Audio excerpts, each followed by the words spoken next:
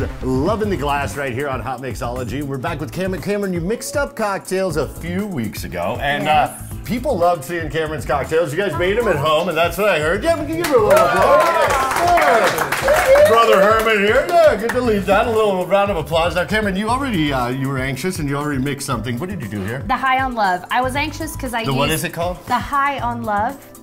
I was anxious because I used the energy of Hotmixology, Hijinks. Right. I used a little Ed Hardy vodka, the Freshies lemon drop, and the Hiram Walker orange curacao. Now the cordial of Hotmixology, and we use the Ed Hardy vodka, 5 times filtered, 5 times distilled French vodka, and I think you just love the pretty bottle. Oh, I do. It's so colorful. You always make something with that. Yeah. So are you today. Happy Valentine's Day. Thank you. And what'd you garnish this with?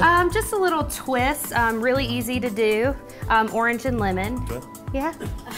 And orange and lemon right there. Yeah. Cool. I'm gonna pass it on to, who was that? Godfather? Oh, well, don't fight over that.